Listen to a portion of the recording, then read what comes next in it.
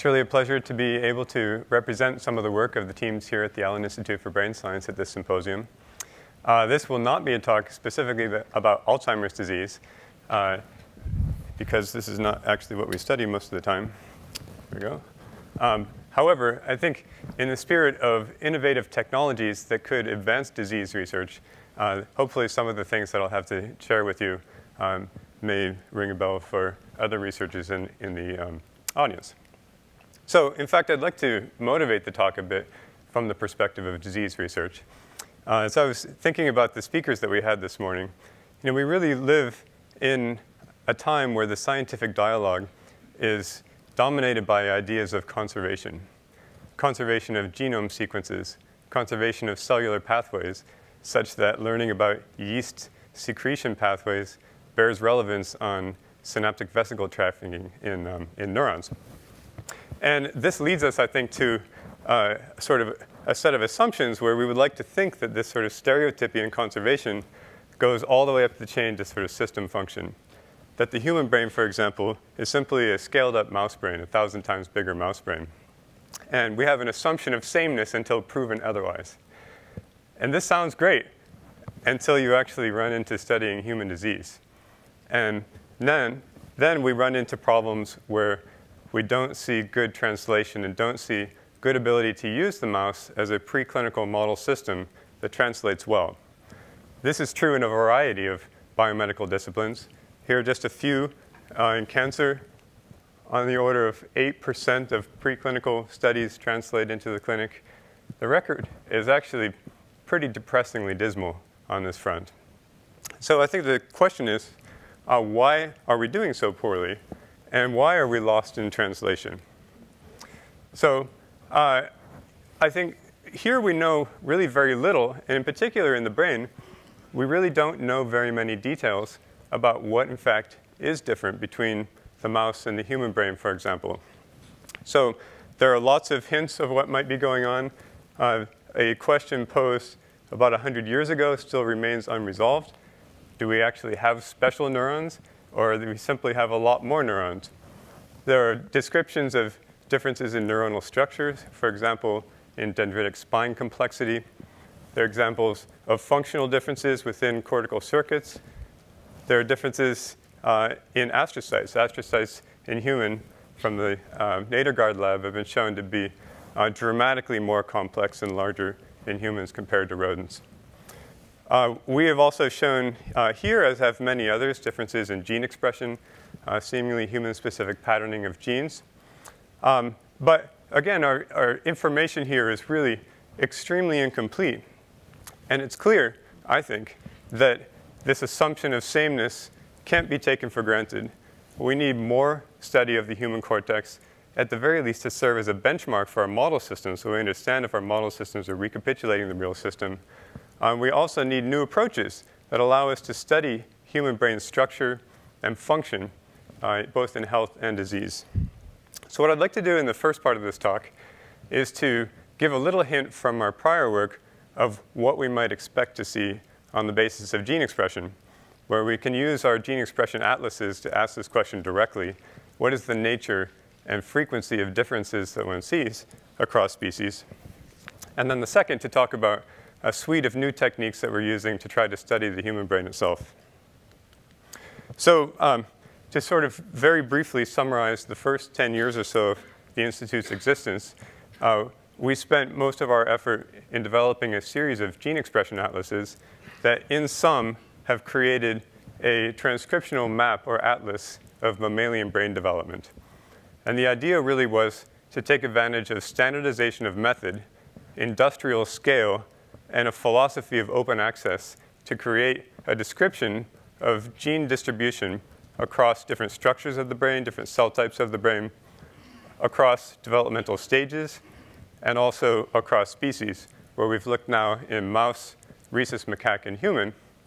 And the sort of overlap of these creates this big data matrix where you can begin to look, in particular, salient for this talk, across species at the level of conservation of genes. So I'm just going to give a few very high-level points to illustrate where I think we need to look and some of the sort of nature of this lost in translation, as I'll call it. The first is that the gene expression really leads you to become a splitter. There are many, many cellular patterns that one sees that we haven't heard really anybody talk about something deeper than a neuron so far. There are many, many kinds of neurons. They're very genetically distinct. And I'll get to this later in single-cell techniques. But this was sort of obvious from looking at gene expression patterns by in situ hybridization from the original Allen Brain Atlas, which is a description of all 20,000 genes in the adult mouse. Here you're looking at the barrel cortex, or somatosensory cortex in the mouse. And you can see a whole series of genes that have very nice laminar specificity for all the different layers of the cortex. In fact, it turns out it's far more complex than this. As you start to look at the intersection of these genes, you see it becomes very combinatorially complex. But the point I want to make is that these genes are regulated at the level of cells, of course, but generalized at the level of cell types. And the gene expression data would suggest that this diversity is quite complex. In order to try to study the human brain, we couldn't take this same technique for lack of specimens, for the relatively limited information content you would get from a particular specimen, from the sheer size of the human brain. And so we had to take a different approach to utilize the tools of transcriptomics. At that time, microarrays. Now, RNA sequencing is the method du jour, to sample across the cortex and sample across all of these subcortical regions that we could physically isolate to get sort of a mesoscale analysis of the whole human brain. So it turns out that all of these omics strategies are very well suited to post-mortem types of material, provided the RNA quality is high. So you can do a very systematic survey using very high-quality specimens. And so the output of this type of approach is a map. We have a map of about 1,000 different samples across the human brain, where any given gene can be looked at for its specificity. Here are a set of genes associated with the dopamine signaling pathway. You can see that they're all expressed in very specific nuclei, as one would expect. And one can begin to look for patterning across the brain as a whole. So this one diagram here, created by my colleague Mike Harlitz, looks at the differential gene expression between all of these different samples across the whole brain. And you can see from all the red here that there is a lot of differential gene usage across different parts of the brain. Some parts, at least sampled at this level of resolution, are quite homogeneous, like the cerebellum, like the neocortex. Certain parts of the cortex seem quite distinct from other parts, such as primary visual cortex. But you can sort of get a gestalt here in sort of relative similarities. And one of the things that this sort of data set allows one to do is to look for sets of co-varying genes. So this is simply looking at genes that are different. We can also look for sets of genes that co-vary, that might be sort of biologically important because of their co-regulation. There's a technique that Steve Horvath at UCLA developed called weighted gene co-expression network analysis, which is very good at identifying these gene networks. And one of the very first things that became clear was that we could tease out a set of these modules or these patterns which actually account for the great majority of the variation at this sort of meso scale. And if you ask what do they likely do, it became very clear that many of these corresponded to particular cell types. Neurons, we heard about choroid plexus cells, microglia, astrocytes, oligodendrocytes, as well as different types of neurons. So a primary source of variation in the gene space is in the cell types. Even if you didn't sample at that level, you can get this from this type of patterning. Then one can ask, how well are these different modules conserved across species? And here was a little bit of a surprise, maybe not to the glial people in the audience, but it turns out that the neuron-associated modules were better conserved than the glia-associated modules. In fact, some of these glia-associated modules were really quite poorly conserved between mouse and human. So that's one point I want you to take from this. The other is that for every one of these patterns, we would find genes that had substantially different patterns across species. Furthermore, they even shifted from one pattern to the next. So there are many genes that are actually shifting their cell type specificity that we can see in this sort of fashion. This is even clear when we take the next level of resolution down. So we have a set of genes for which we have looked across species using a cellular resolution assay in situ hybridization, which allowed us then to look across species for the cellular distributions. You're looking just in the cortex here. And here, to me, this was a bit of a surprise that in many cases we found very different cellular patterns between genes. This is one of my favorites here called prodynorphin, which is a pre-pro-opioid protein that's expressed in a very specific set of excitatory cells in both rhesus macaque and human, and expressed in inhibitory cells in mouse. Others shift layers. They shift part of their pattern and not others. But so the take-home is, first of all, that these changes in regulation are happening at the level of cell types. One needs to be looking at this sort of level. And the second is that the magnitude of these differences is quite large. So on order, a quarter to a third of genes just in the cortex, we're showing differences in their cellular distribution across species. This is much greater than genomic changes that we see between species. So the regulatory changes are quite profound. This is also true in development. We're still sort of mining our development data sets, but we can find genes that have human-specific patterns, in some cases totally opposite developmental trajectories. And if you sort of look for the degree of conservation, we see about 60% have conserved developmental trajectories, which means a lot don't have conserved developmental trajectories.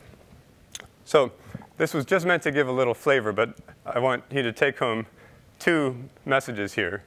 The first is that there are a lot of differences across species. If we're looking for why things might not translate, part of it is probably right here, that there are many differences. And the second is that we probably need to take into account this level of specificity in thinking about this problem. Genes are regulated at the level of cell types, actually single cells. And if we're looking at whole cortex, or God forbid, whole brain, we're going to miss all of these sorts of changes. OK, so the second part of the talk is heading for our more recent things.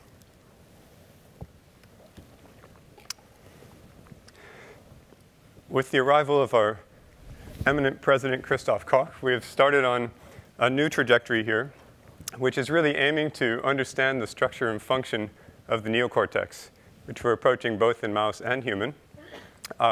Christoph has conceptualized this problem a la David Marr as a tripart conceptualization where we're looking for the components, the computations that are performed by those components, and cognition that is a consequence of those computations.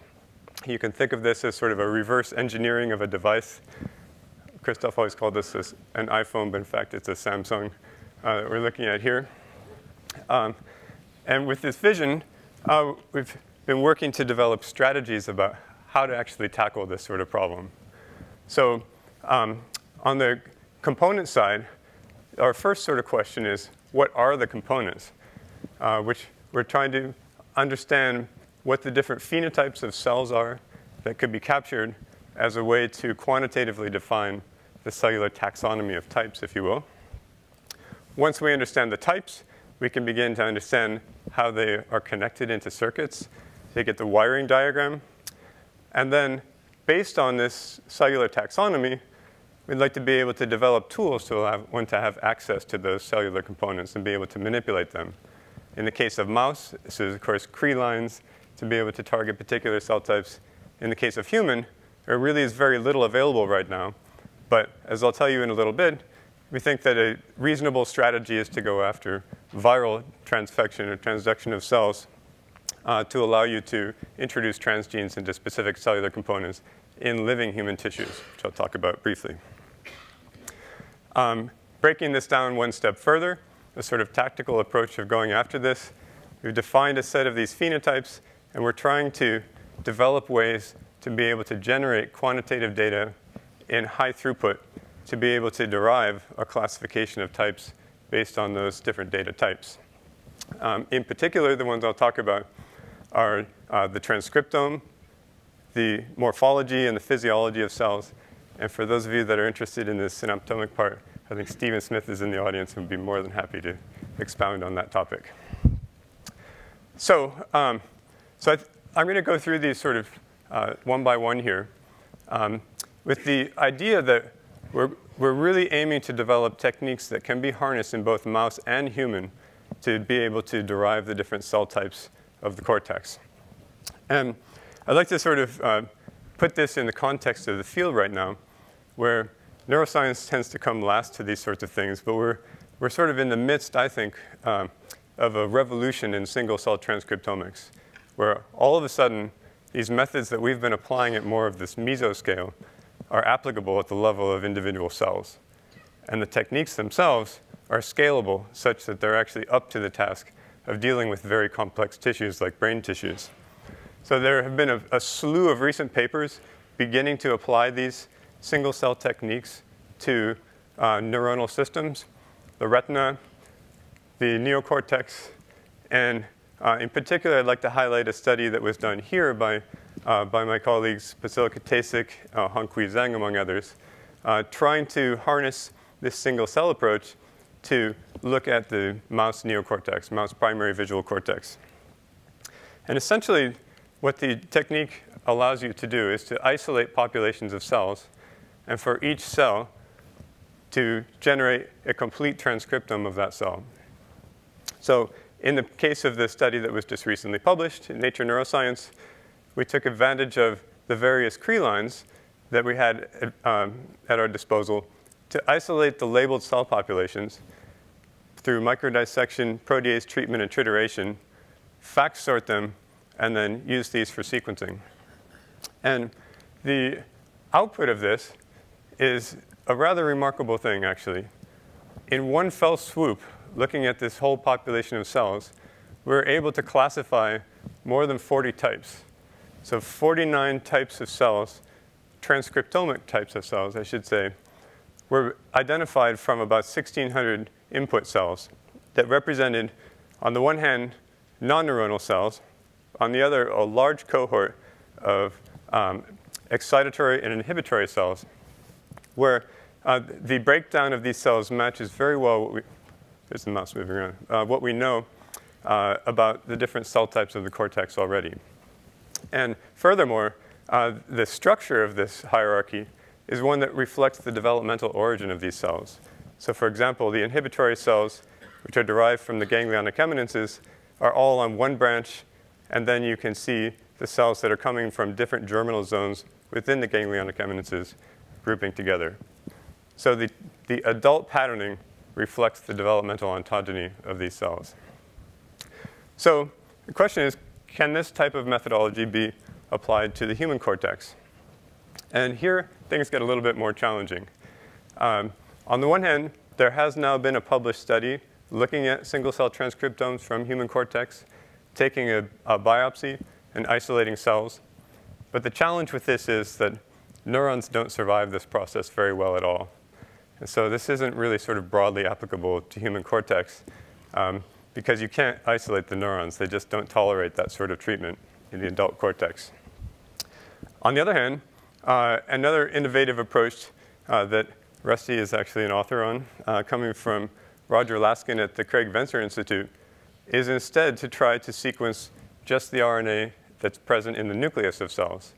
The nuclear membrane is much more robust.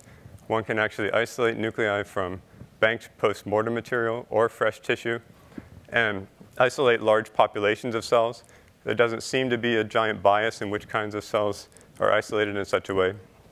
So although there's only on the order of 1/10 to 100th of the RNA in the nucleus, the distribution seems to be quite similar to what's in the cell as a whole. And this offers a novel approach to go after this problem. So in fact, this is what we've been pursuing in collaboration with Roger's lab and also with Illumina, where we now have methods that work, where we can take a whole human brain.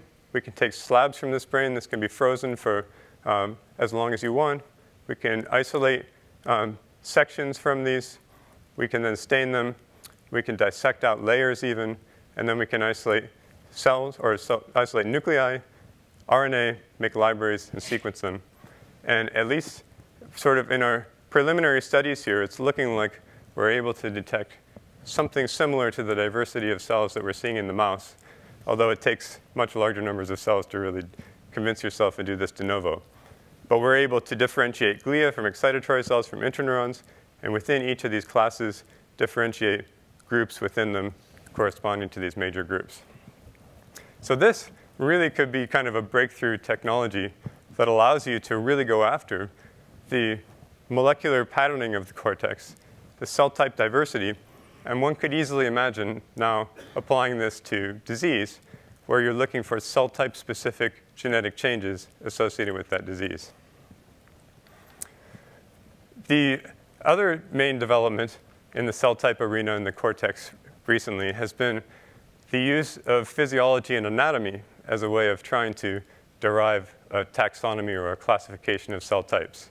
There have been two major papers recently, one from Henry Markham's group, trying to do sort of systematic, large-scale analysis of patch-clamped cells, which you fill with biocytin, and then to derive a grouping based on their anatomy and their intrinsic membrane properties.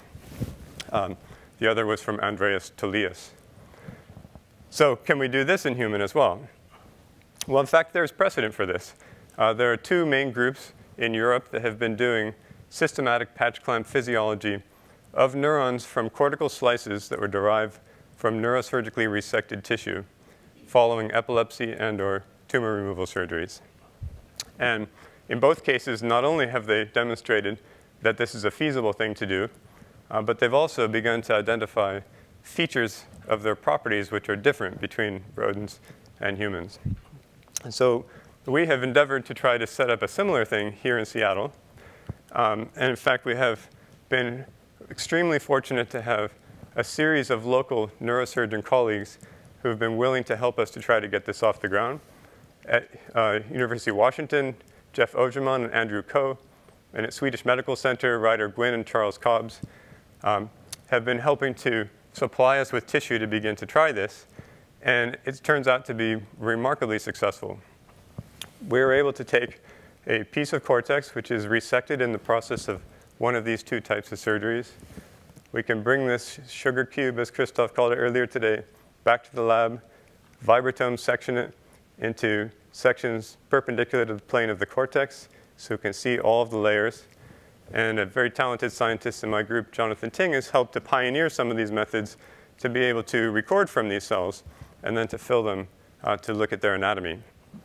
And besides the fact that one can do this quite routinely, one of the big surprises from this sort of approach early has been that these slices are very viable. We're able to keep these alive for days, both in ACSF normally and then putting them in culture for longer. You're looking at recordings from cells here 30 hours post-surgery, 48 hours post-surgery, and 66 hours post-sectioning here. So these neurons are able to survive for quite a long time, much longer than one can do in a piece of mouse cortex.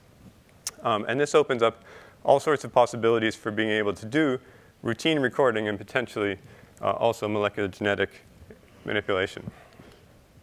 So we've now actually begun a pipeline for this, by which I mean that we have a team whose job is to take either mouse or human tissue, to slice this tissue, and then to do a very standardized recording and filling to allow one to generate data that supports modeling of these cells and supports morphological reconstruction of their anatomies so that we can both try to generate models of these and also ultimately build sort of a quantitative classification of types based on these different properties.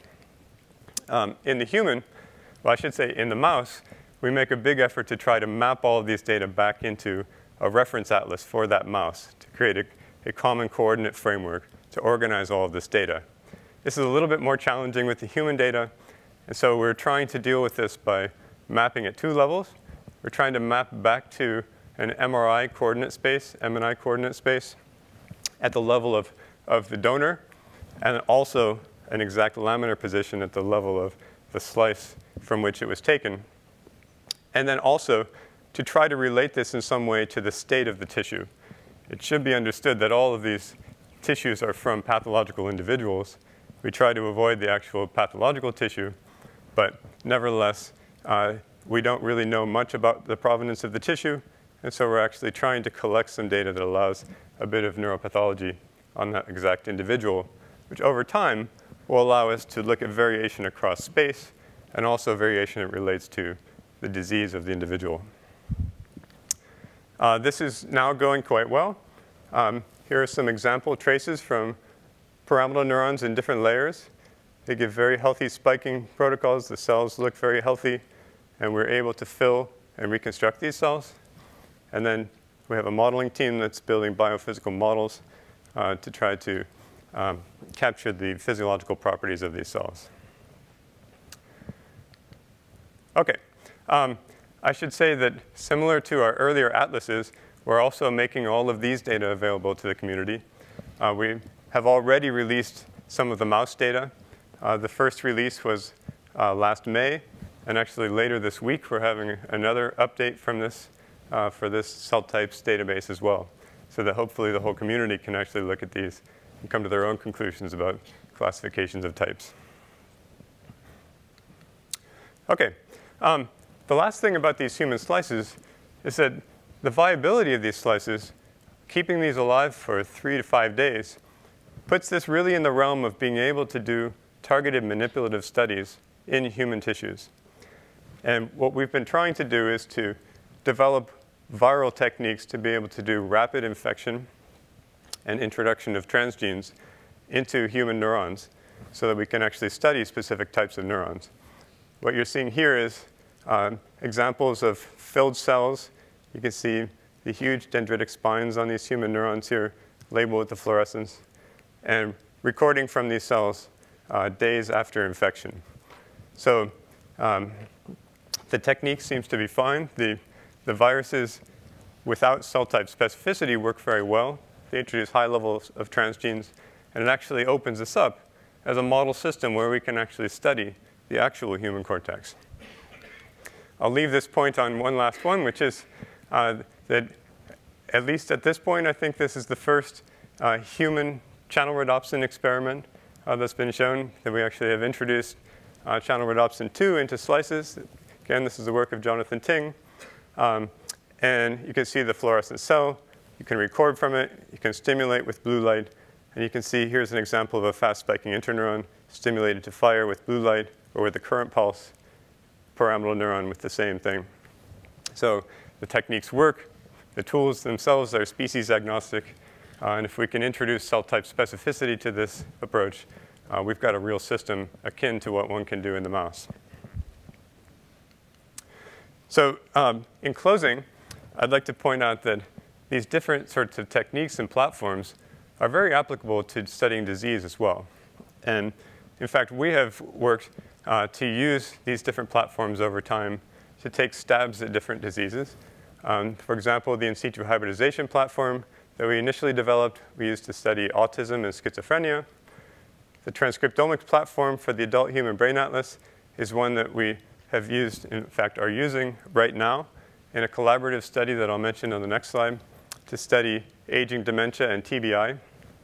And perhaps this would stimulate some of you to imagine some of the things that one could do to study Alzheimer's disease using these different single cell and local circuit sorts of studies. So this is really mostly a plug, not a detailed description.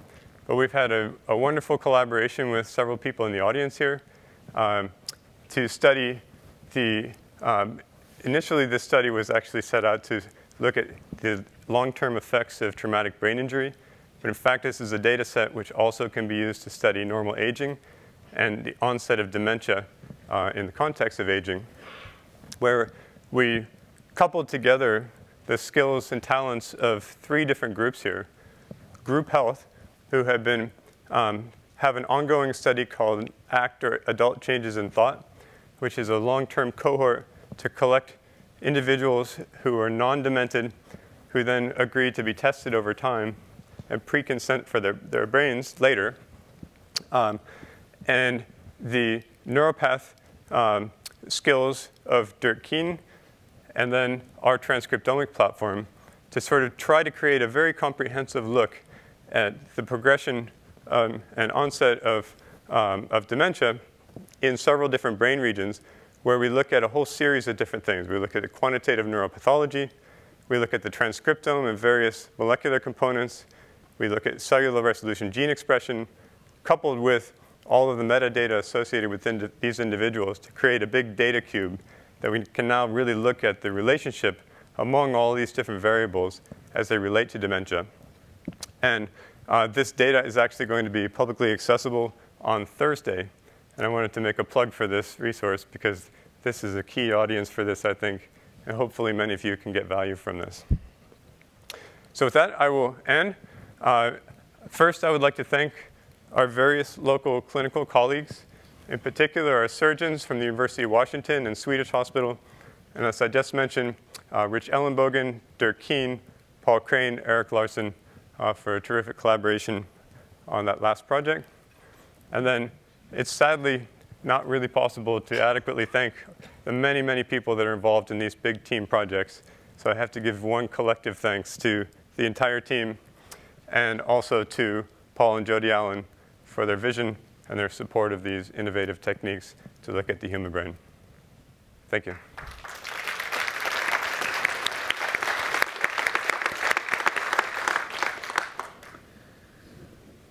Any questions? Rusty?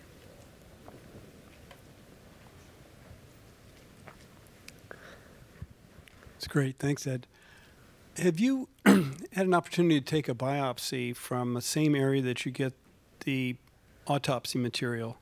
So what I'd like you to see if you have data for us to take the same area and do single-cell transcriptomics on postmortem tissue versus live tissue and try to isolate the same cells to see how well the postmortem tissue, or what are the differences between the cells that we've been getting from postmortem tissue and doing RNA-seq versus your now amazing resource of live tissue, for a variety of reasons, but just if you could have any insight on the fidelity of the transcriptome for.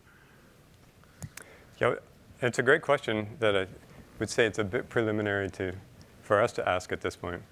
We're just getting going on deciding what the appropriate technique to throw at this is, and in fact, whether we should use postmortem or autopsy tissue for that matter.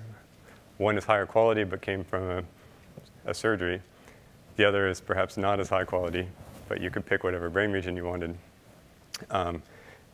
The challenge with these is controlling variability. There are so many sources of variability that those tend to be very hard experiments to do. Are you proposing to take a piece from the living individual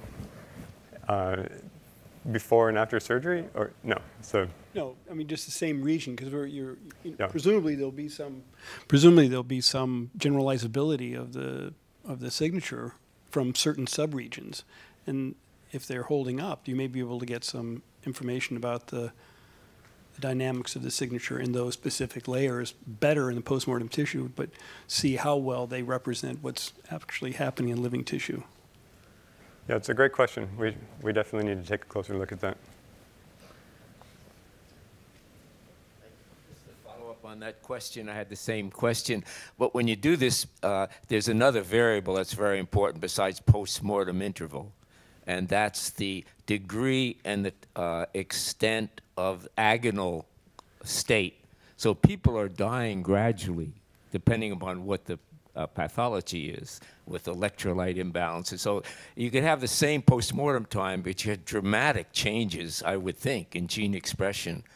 So it's that you have maybe in part of your metadata to get some handle on that would be good. Of course, you could try your mouse brain as a pilot study, but then you'd have to impose comparable kinds of agonal states with them. Not such an easy thing to do. Yeah. But, I mean, this is an issue that we have dealt with from the first time that we started doing human tissue. Early on, basically what we decided to do is to look at a small number of very high-quality specimens and kind of avoid the problem a little bit by having picked very, very high-quality ones. But the thing is that how can you control this other than doing very large numbers in humans? It's a very challenging thing to actually go after because you can't you can't really control this very well. You could imagine doing this in a model organism where you can vary what happened to them prior to death, perhaps more carefully. So I think the best that we can do right now is to try to characterize each specimen quite carefully and over time see whether there is some sort of a covariate with other features that we're seeing. But I'd be happy if you have other suggestions. You talked about the problem in translation, these mouse studies to human disease cures. In terms of the resolution, single-cell resolution of individual genes, have you or anyone else looked at differences between humans and mice for specific neurodegenerative disease genes, for example, tau or APP? Are there differences in the pattern of expression or the level of expression to help explain why these studies haven't translated? Yeah, so the short answer is no. We have the data for whoever would like to do it, but we haven't actually had that as a top theme on the list. But I would encourage you, if you're interested in that, this is all publicly available, and it's ripe for a graduate student to take a look at.